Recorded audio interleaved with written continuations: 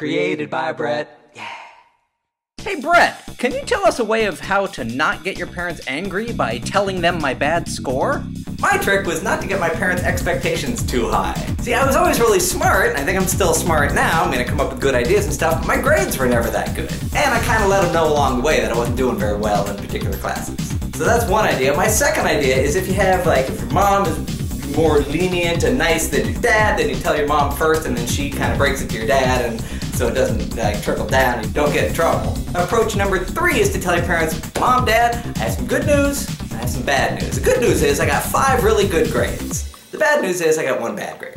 These are a lot more than this. And then you probably have to go on to tell them it's in this one class, I'm gonna try really hard next semester, get a better grade. And if you have a friend who did well in that class, you can tell your parents, I'm gonna work with my friend, whoever your friend is, next semester so they can help me in this class. And the cool thing about that is that you're showing your parents that you really have a desire to do better in the class, and you have a resource, a person who can help you be better in that class. So it shows your parents that you're gonna try harder. Those are the only ideas I have, so I asked some of my YouTube friends who make videos to give me their ideas. Here they are. Hey Brett, so whenever I got a bad grade in school, I would just straight up tell my parents as soon as I got my report card. I think the anticipation leading up to telling them was the worst, so I wanted to get it out of the way as quickly as possible. Also, don't lie to them, it'll just make things really worse. Your parents know you and know how you work, so they'll most likely see through any lie that you tell them. So just tell the truth. Alright, so before you give your bad grades to your parents, act like you got beat the up.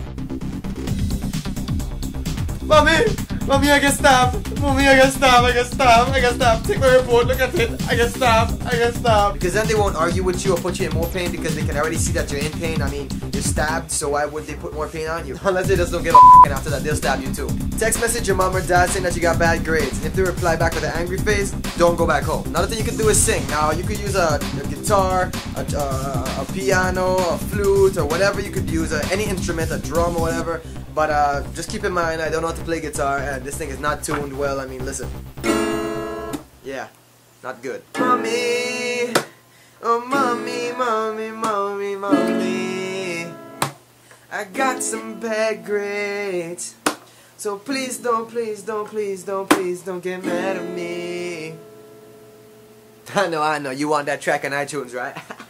$9.99. Anyways, hopefully that will work because then she'll be like, wow, son, you're so good at singing and the guitar. How come you never told me that? And then from your awesome singing and guitar skills, she'll probably forget all about your bad report and then move on with life. Okay, another thing you can do is tell your mom to tell you that she promises not to get mad at you under any circumstances. And then she'll be like, what? What's wrong? Tell me.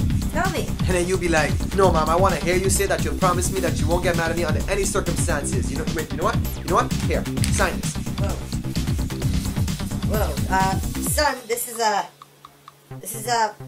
is pretty big. Yeah, just forget about all those pages. Just sign it, just to tell me that you won't get mad at me under any circumstances.